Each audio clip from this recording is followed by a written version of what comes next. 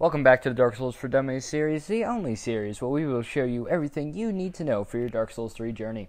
So, you've already gone past Index Gundyr, you already have gone past the shrine, and now you're at Vordt in the Boreal Valley. So, the first thing you're going to do to start the boss fight is you're going to walk up to this big door, and that will summon him in a cutscene, which I'm just going to skip for right now. So, first thing you're going to want is some gold pine resin, which you're able to pick up from earlier in the level, because Vordt is weak to lightning, so you're going to want to pick that up. And so the main thing you're going to want to do for this fight is you're going to want to stay behind him.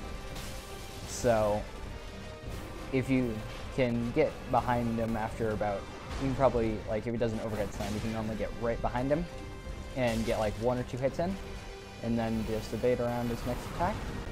Get back behind there, 2 more swings, and so he'll only take about 7 to 9 hits when you have the resin on for him to buff to go into second phase, which is signified by him slamming his staff into the ground like that.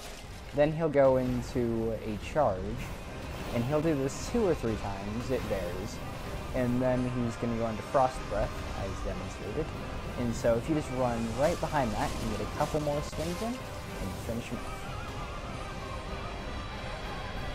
Okay, now that we have the knight done, I'm going to show you how to take down Vordt sorcery style.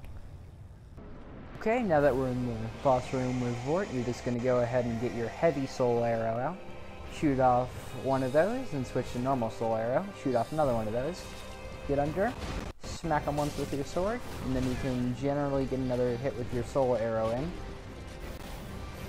Smack them again. Try and just get some distance between you and him. And get a couple more soul arrows off.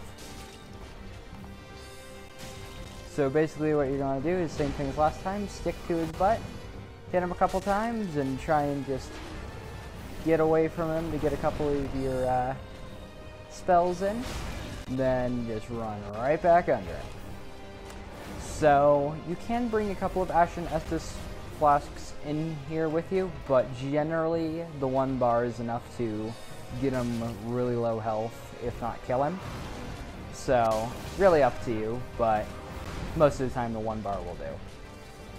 Buffing is a good time to generally get in like 1 soul arrow, because you don't want to do the heavy soul arrow or he'll probably hit you with a couple rounds of his charge, which is not good.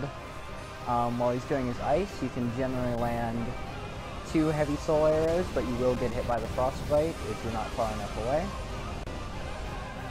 Then you can roll out of it, roll under him, go try and get your distance again by unlocking, hit him with another soul arrow or 2, and then you can probably just finish him off with your sword from there. And that is how you beat Vordt as both a knight and a sorcerer.